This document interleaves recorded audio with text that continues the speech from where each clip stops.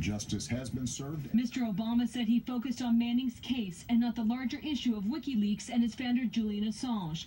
He concluded that 35-year military service was excessive and a reduction was appropriate. And that she had served a significant amount of time, that it made sense to commute and not pardon her sentence.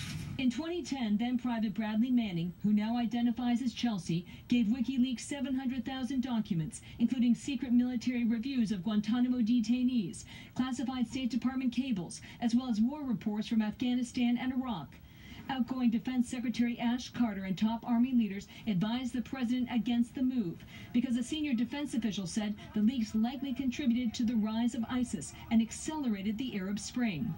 After the Afghan records were published, 2 intelligence sources said the Taliban went on a killing spree, murdering everyone who might be working for the U.S. government.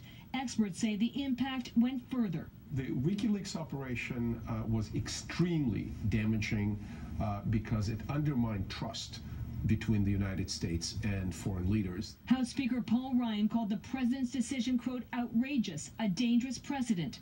Republican Senator Marco Rubio said it was shameful, quote, that President Obama is siding with lawbreakers and the ACLU against the men and women who work every day to defend our nation. Democrats also weighed in.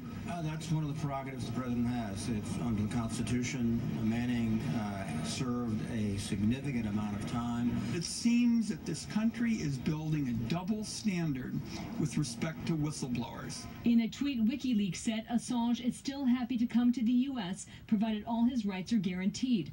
But a reported statement from his American lawyer today backed away from the promise.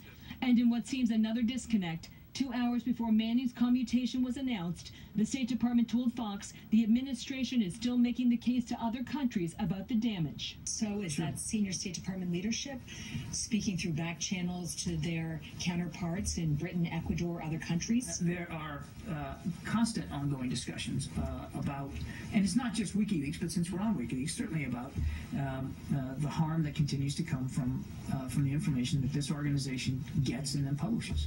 Putting WikiLeaks to one side, Mr. Obama emphasized that those who have legitimate concerns about U.S. government practices should go through established channels and seek whistleblower protections, something Chelsey Manning did not do, Brett. Thank you, Catherine. Coming up in just a few minutes, we'll examine another of President Obama's controversial comments.